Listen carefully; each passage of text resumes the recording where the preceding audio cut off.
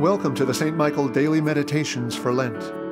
My name is Andrew Grosso, and I will be leading our meditation today. Our theme this Lent is In the Garden.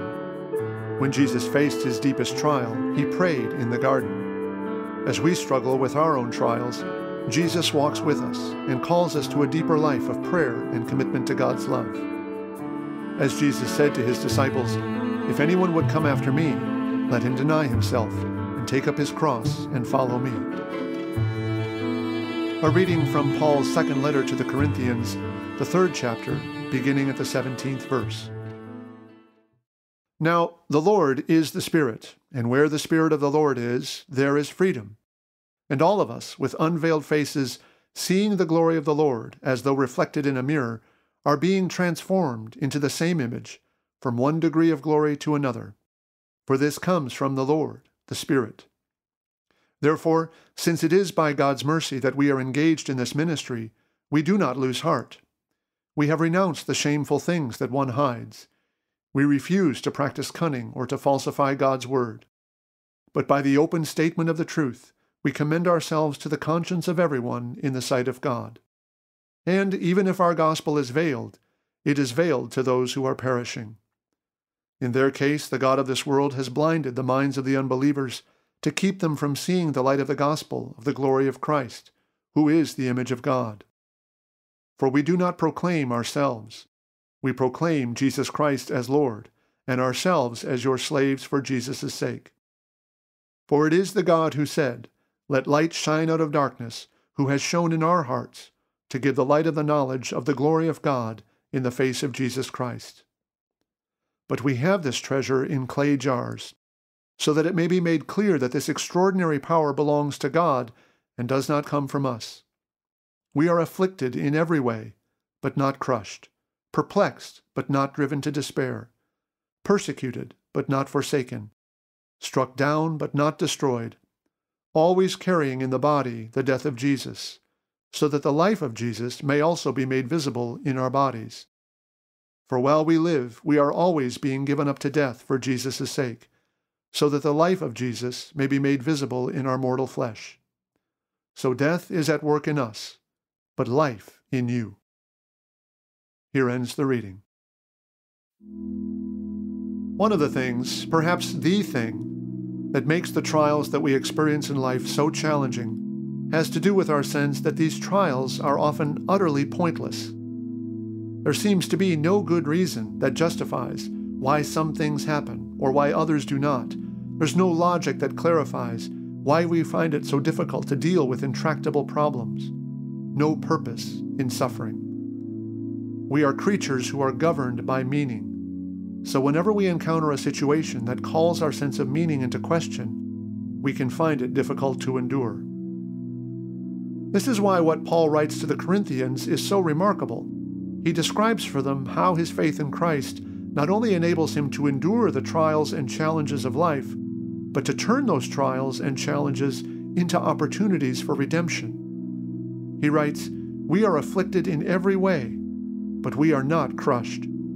We are perplexed, but we are not driven to despair. We are persecuted, but we know we have not been forsaken. We are struck down, but we are never destroyed."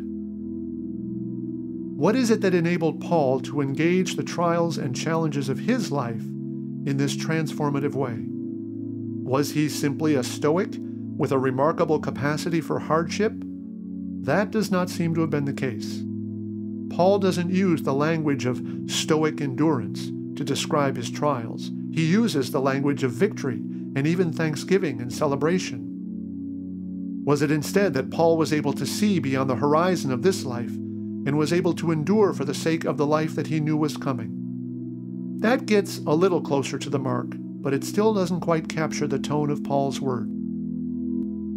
The thing that enabled Paul to engage his trials and challenges with this transformative attitude had to do with his conviction that God was at work in him and through him. He writes, "While we live, we are always being given up to death for Jesus' sake, so that the life of Jesus may be made visible in our mortal flesh."